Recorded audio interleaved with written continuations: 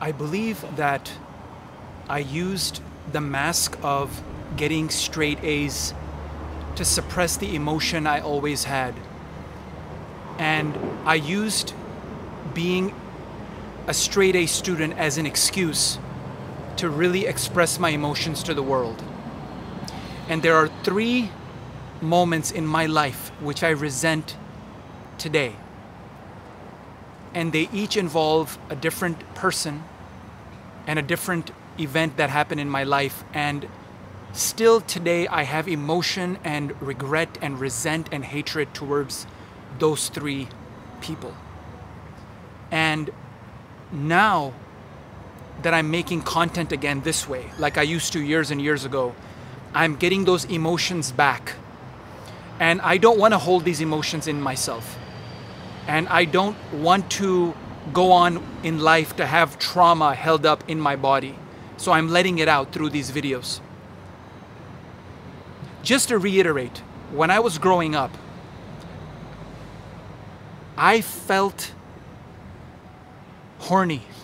I felt desire for my classmates.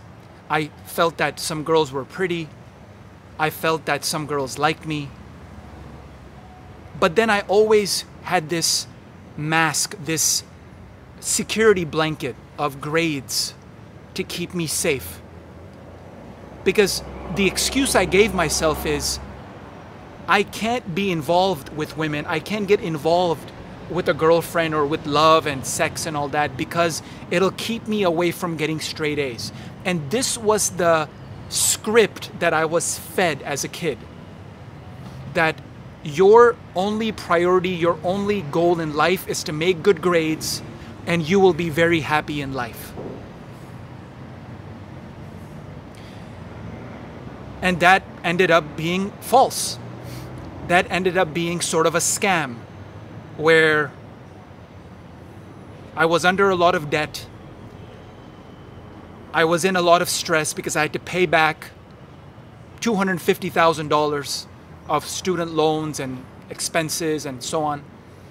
And I did not know how to make money. I was clueless. I was going to end up as a dead-end professor job, making some bullshit money.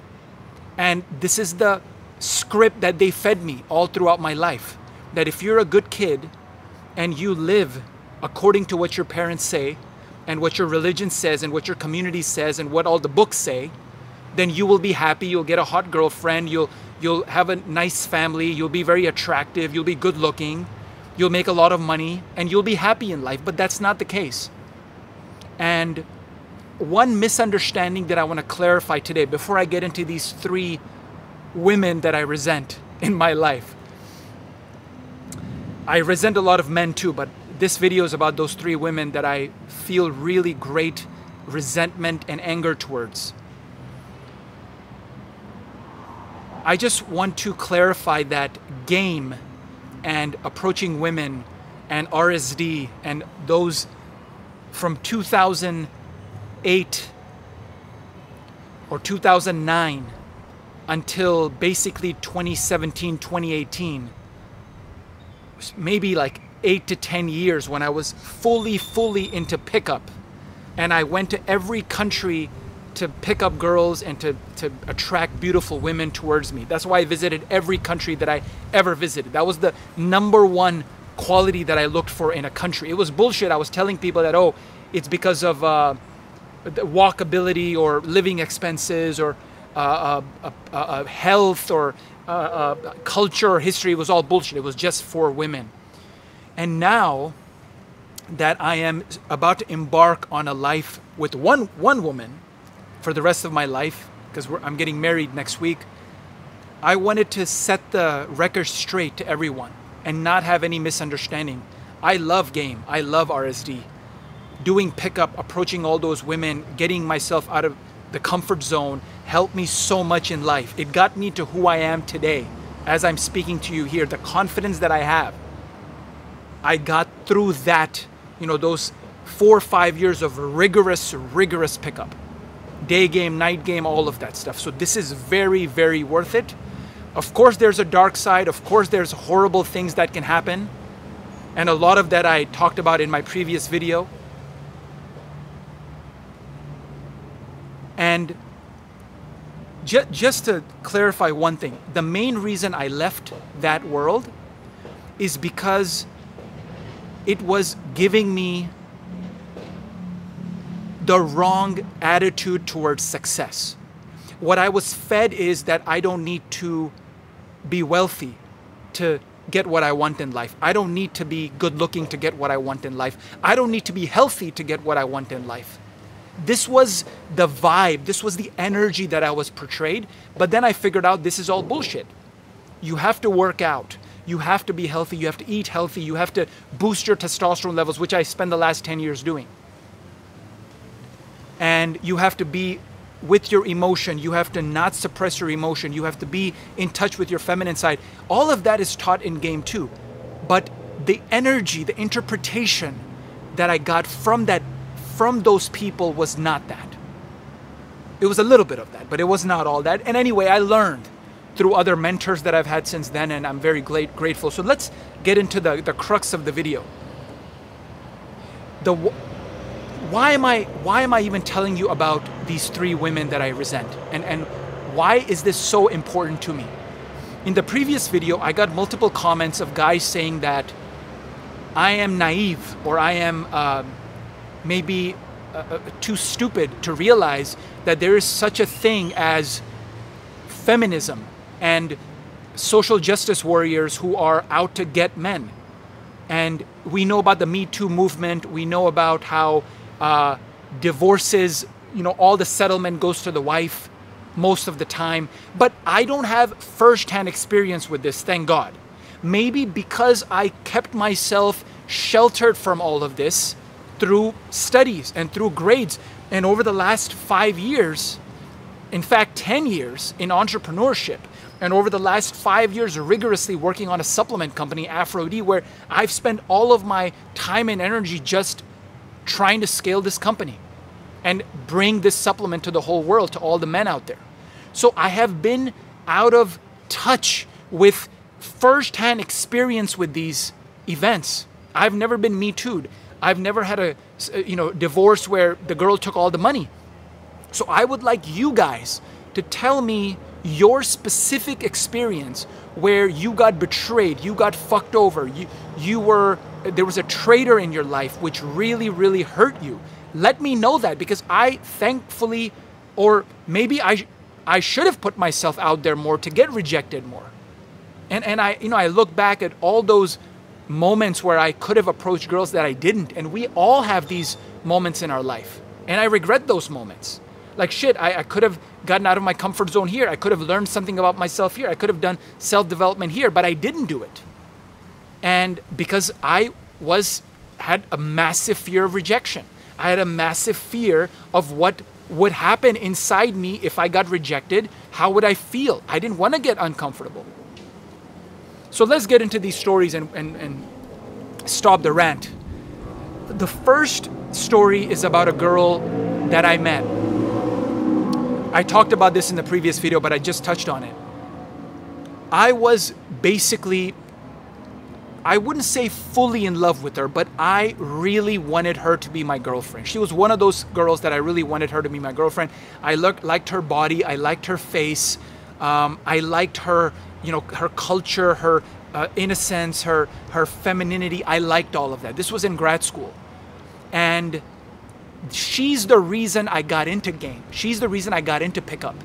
And the way the story goes is that I was so in love with this girl, and I can say it, I was in love with this girl in a way where I never insulted her. I never called her a slut or any of that.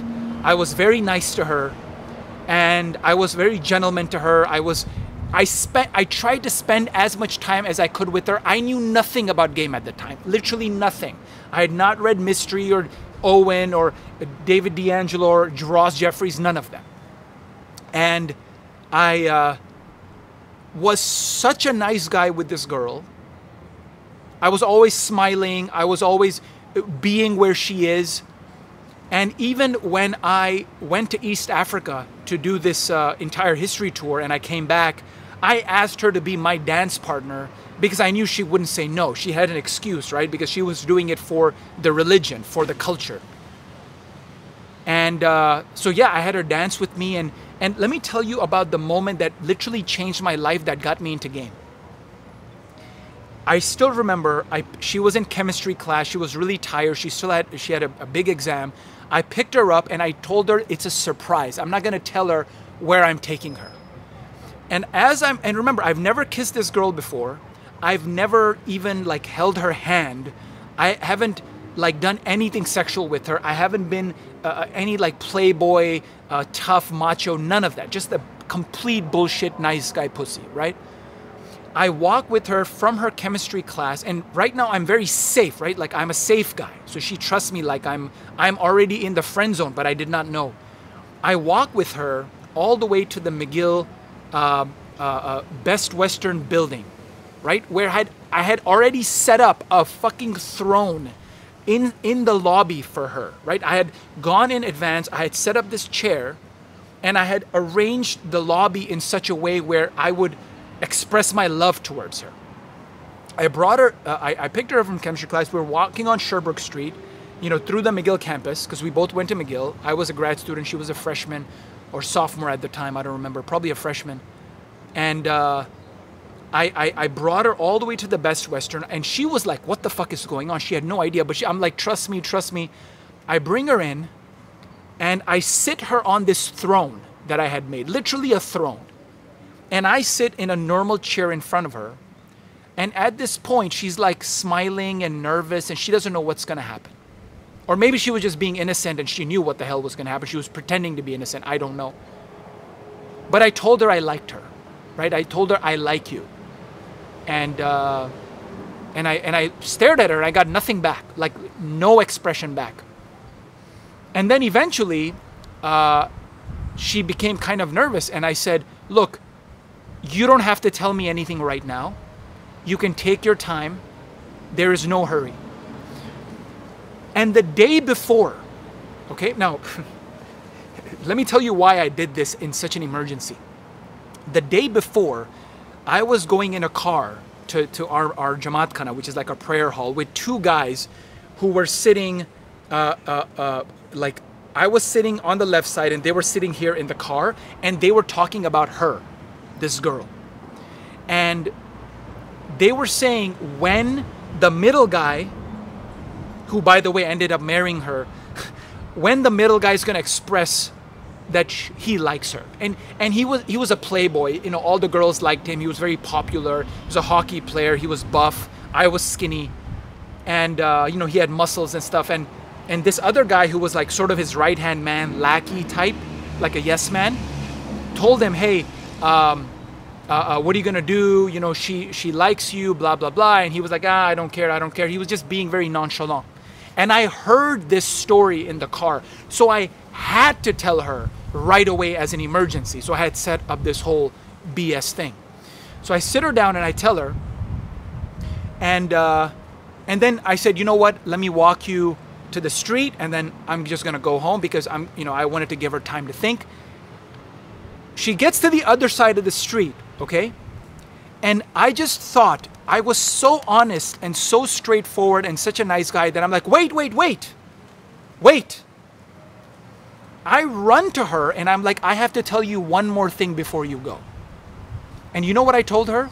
I told her that this other guy that was in the middle likes her. Because that's what he said in the car. And I was so honest. I wanted to be fully straightforward and frank with her, and I told her. And you know what she did? Oh. And it fucking killed me. It fucking killed me, man. That awe killed me. And then they started dating, probably because of me. And then they married, and I don't know if they're still married, but I remember when I was in LA many, many years ago, I had the big Doc testosterone beard. I met her in Jamaat Khana, and she introduced me to a few of her friends and said, "Oh, look at this is my friend." And I think I don't know if she already had a kid. I think she already had a kid. I think I saw the kid, and I felt really happy, you know. I felt really happy, but I still had resent. And now that I'm telling you, the resent is going away. The hatred and the anger is going completely away, because she taught me how important it was to learn all this stuff, to learn how to approach and become out of your comfort zone and be able to talk to anyone without fear. The second time I felt resent, it was very recent. Mike, our coach Mike from Afro-D, he had just come from Washington to visit us. I was at the airport with Martha, Andre, and Jameson, and I was very, very excited to meet Mike. So I was very close to the door, and I had my camera ready, my DSLR camera, and I wanted to catch the glimpse of Mike as he comes out of the airport. I was so excited to meet Mike. But there was a cunt security guard there, a girl, a lady, who kept looking at me. She didn't say anything. She kept looking at me. And these types of people are literally dogs to me. Like they're bitches to me. They're like totalitarian dictators like Hitler to me. So I ignored her like she's a barking dog just staring at me, about to bark. But I didn't move. I was there because even though I had so much love for Mike, I also had hatred towards fuckers like that. So I'm looking and I'm full of love. I want to catch Mike just because I did the same thing when Andre came. So I wanted to catch it with Mike too. And in 5 minutes later, she starts talking. She starts walking towards me. Martha is right next to me. She also has a cell phone, but I have the DSLR. And she says some fucked up shit in Spanish, which I pretended to not know, but I knew what she was saying. She was saying, "Move away." I was not blocking the door. People were getting by just fine. I was not blocking the door. It was, there's no rule that I cannot stand there. And she said some bullshit. And I'm like, "Hey, I don't speak Spanish. I only speak English. Sorry." I didn't explain to her. I was not nice to her, and I should have been. I should have smiled, and I should have made her my friend in an authentic, genuine way, but I didn't. I fucking hated her. So I ignored her like she's a dog. I backed up like one step, and I kept the camera there. She went back, she came again, and now she's more aggressive, telling me to back up. And I fucking hate that, because I believe, and you guys comment and tell me your life experience, I believe that there are people in the world who cannot see you happy. Like, as I'm making this video right now, there's gonna be guys who are gonna say shit like, "Why are you bald now? What happened? Did the supplement make you bald? Did having too high testosterone make you bald?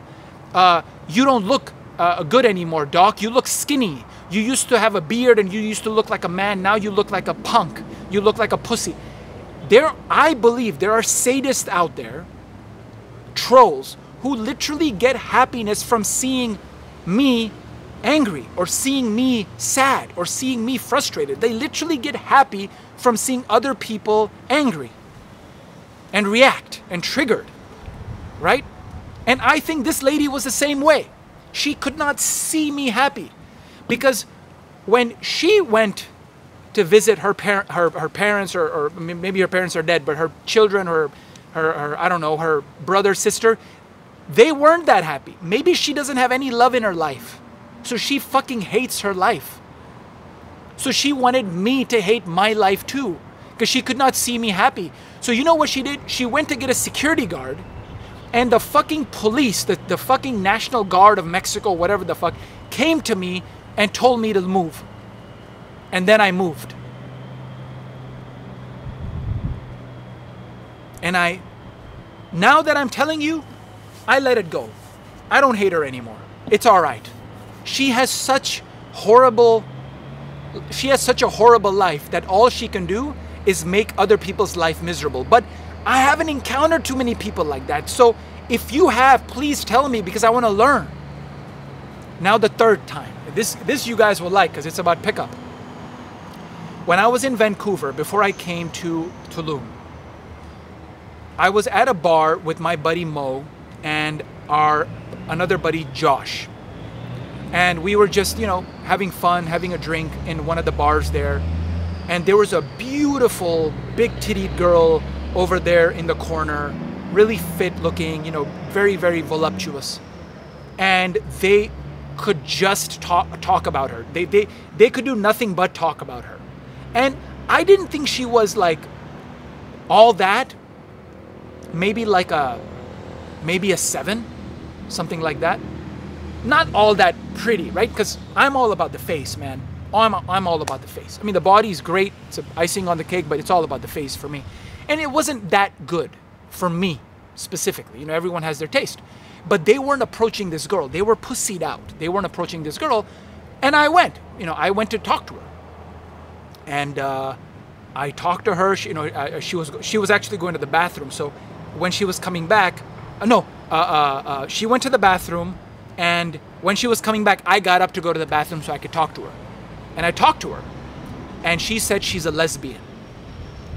So I'm like, hey, it's all good. We don't, this doesn't have to be a romantic relationship. I can be your friend. I just wanted to say hello, and that's it. And that was genuine. I wasn't even interested in her. I just wanted to say hello and get out of my comfort zone and do self-development. And she went to tell the waitress. And this waitress was so nice to us before. She was so friendly, so happy. In fact, the bartender of that bar, I know her from acting school. When I was going to acting school during COVID, she was one of my classmates. And she was a bartender there. But not her, but another girl who was our waitress. She comes up to us on the table and says, I'm gonna have to ask you guys to leave. I'm like, what happened? She's like, you made that girl feel uncomfortable and we don't allow that at this bar. I'm gonna have to ask you guys to leave.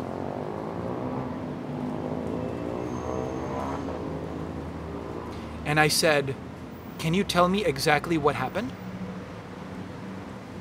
She's like, I went to the girl, she called me, and she was very nervous, and her heartbeat was so thumping hard, and you made her feel a certain way, and now, I'm sorry, you just have to leave. I can't have you in here.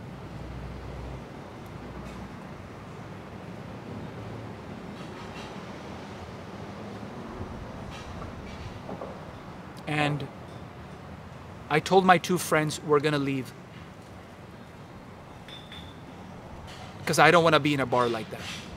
So we got up, but before we got up, I went to that table and I told the girl, I looked at her in the eyes and the girl who was sitting right next to her, and I said, listen, I did not mean to offend you or talk to you in any way to make you uncomfortable. I simply wanted to express myself and become your friend because I saw that you might be interesting. And that's all. But because you're uncomfortable with us, we're gonna leave. Now I said that to give her a chance. Maybe she'll be okay with it. But she's like, said nothing, just looked at me, just stared at me. And that waitress followed me to the table, and she was right next to me. Like, get the fuck out of here, idiot. And we left.